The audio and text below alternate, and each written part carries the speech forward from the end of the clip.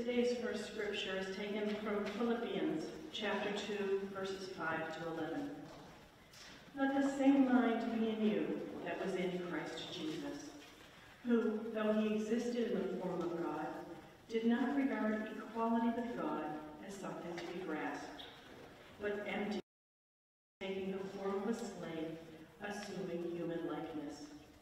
And being found in appearance as human, he humbled himself and became obedient to the point of death, even death on a cross.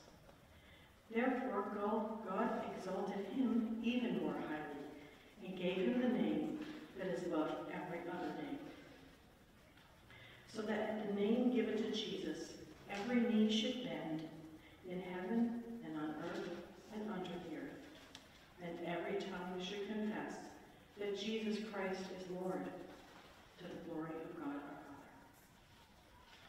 The second scripture is taken from the book of Mark, chapter 11, verses 1 to 11.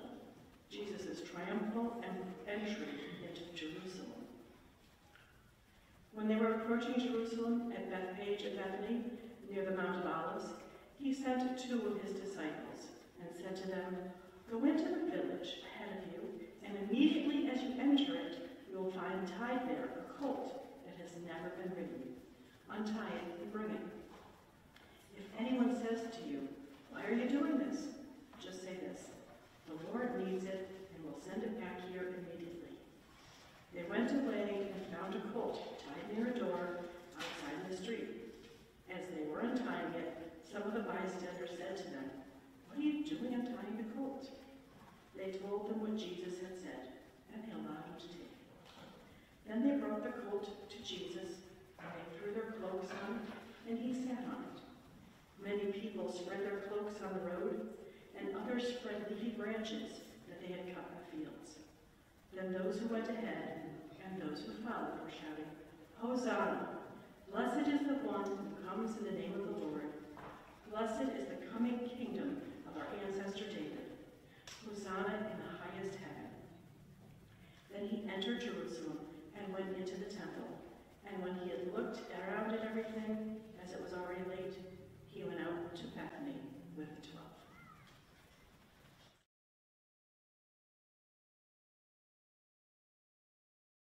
May the Holy Spirit break them open and bring them new life and new meaning. Will you join me in prayer? Oh God, may the words of my mouth and the meditations of all of our hearts be acceptable in thy sight. You who are our rock, our Redeemer, you who saves. Amen. So we are truly, officially on the road to Easter. It may look like winter out there. It may feel like winter out there, but truly it is spring. It may feel like death surrounds you, but truly there is new life emerging everywhere you look, including within your own life and your own heart. Traversing and travailing much in labor together these past 5 weeks, this being our 6th Sunday in Lent, we have sought to accompany Jesus on the road to Easter. Today's gospel reading takes us en route with Jesus and those who traveled with him along the rugged and steep 15-mile jog from Jericho to Jerusalem. It was a tough and long road. Today on this Palm Sunday, we recall Jesus' triumphal entry into Jerusalem. And yet the juxtaposition, because in days from now, we also know that we stand on the precipice of Holy Week, that we stand in the shadow of the cross. Now keep in mind, back to the trek on Palm Sunday, that any trip to Jerusalem in Jesus' day was really a revival. It revived national hopes that were fanned by good memories of the good old days, of the grand old days, a trip to a triumphant victory, and frequented by royalty. That's the kind of parade the people had seared in their minds and hearts. So waving him on with shouts of Hosanna, Hosanna, Hosanna, meaning God saves in Hebrew, the people lined the roads and ushered their new king into the city. The very one who would save them, right? The very one who would rescue them from all political burdens of their days. All too soon, however, they would find out that this King of Kings was not there to solve their political infighting. Rather, this one who came in the name of the Lord was there to save their souls. But for the moment, it was their king that they sought, their king that they welcomed, their king for whom they lined the streets and laid branches upon the ground in his honor. But many of them must have thought, what kind of king would ride in upon a donkey? A beast of burden, mind you. The transport that is used by commoners and most especially by the lowly and the slaves of those days. There was this high white horse that they were accustomed to seeing royalty ride upon into Jerusalem. So who was this Jesus, they asked themselves, as others shouted their hosannas, the equivalent to a national hail to the chief. This was a very, very strange reign, this reign of Christ, a reign that had been predicted so long ago in the Hebrew scriptures, one that had been prophesied through the ancient soothsayers, speaking of a king who is to come humble and mounted on a donkey. One who would be anointed, the Holy One, the Anointed One, the Royal One, who would save the people, indeed, and he would, but not in the way that they or one of us might expect. So let's think about this 2024. Let's think about our lifetime, the span of most of our lifetimes here. When you think of royalty, who or what comes to mind right now, right here in this generation? Maybe for some it is the late Queen of England. Or maybe perhaps it was the late Princess of Wales. Who among us back in those days in some ways was not captivated by her seemingly charmed life, her elegant fashioned style, and royal surroundings? Now, Diana was the picture of royalty, worldly royalty. Etched in my mind forever, and perhaps you may have seen this as well, is the unforgettable photograph of an extraordinarily tall and beautiful and elegant and well-dressed Diana standing next to a very hunched over, tiny framed woman. She didn't reach 5 feet, dressed in peasant cloth from head to foot.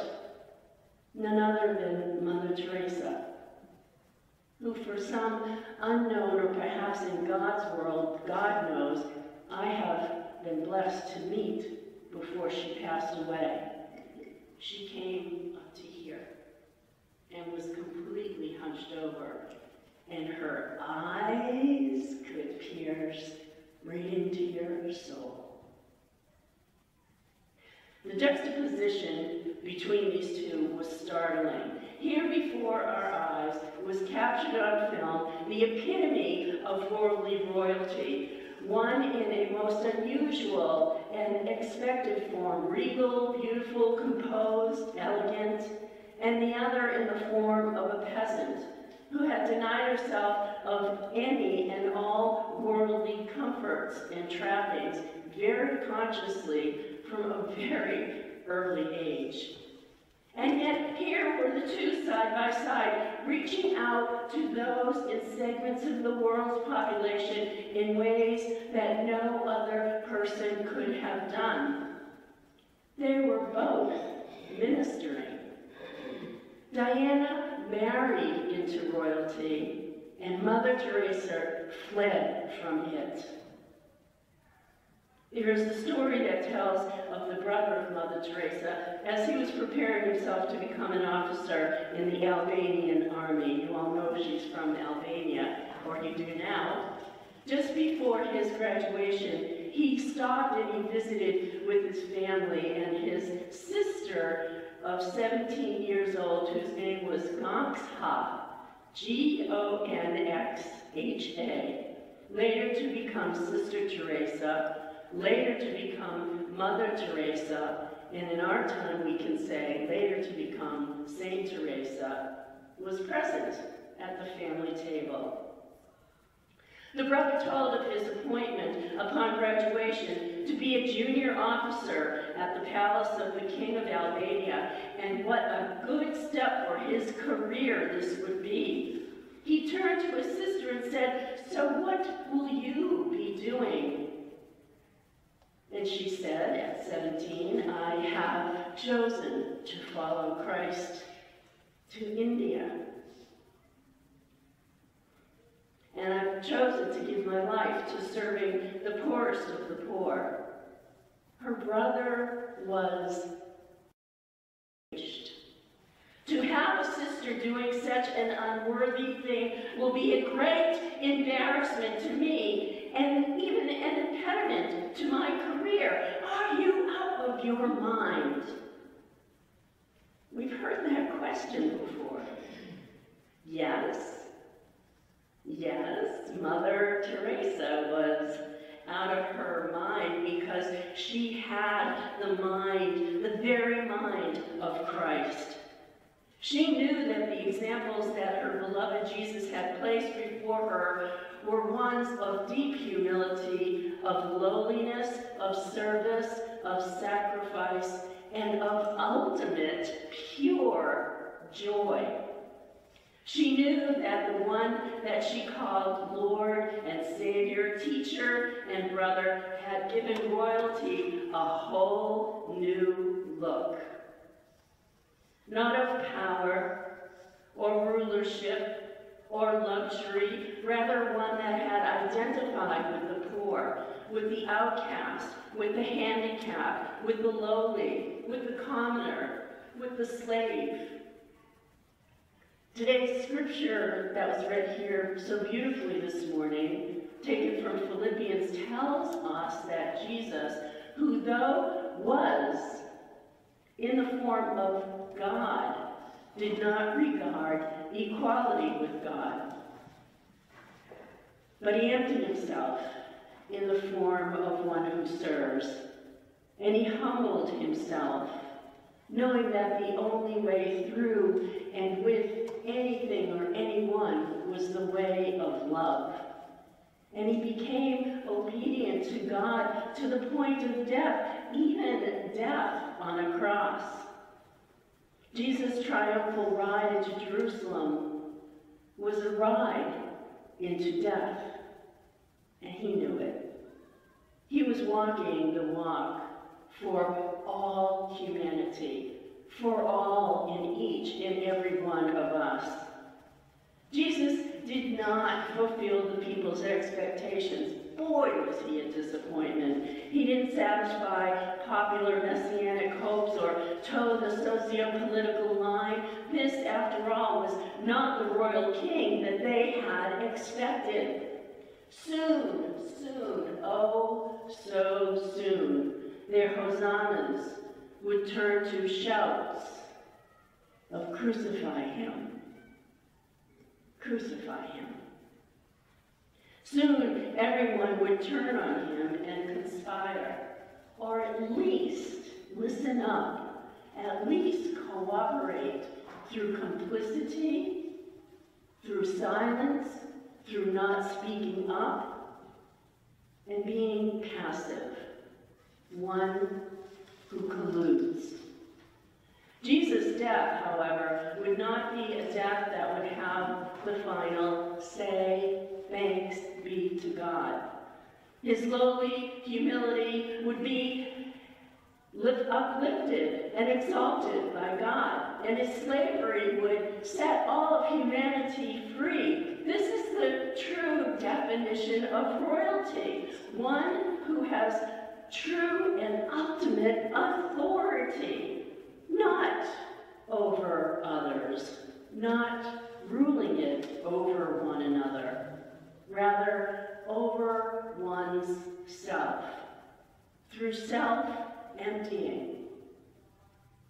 Psalm 139 says, "Search me, O God, and know my ways. Test me, and see if there be any wicked way in me, and forgive me, and lead me in the way everlasting."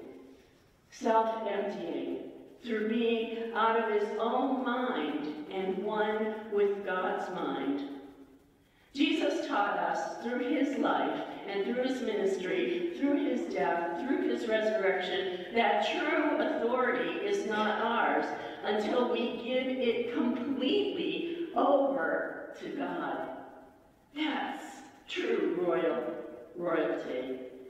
And true royalty does not exist apart from humble servanthood. And that true life cannot occur until one learns to die to one's self in order to be risen and live for God. And to find that there's extraordinary freedom and joy in that. My friends, may we turn toward the cross during this Holy Week and seek to be emptied so that we in turn may truly be filled with the living, breathing, resurrected, holy God through Jesus Christ. Let us pray.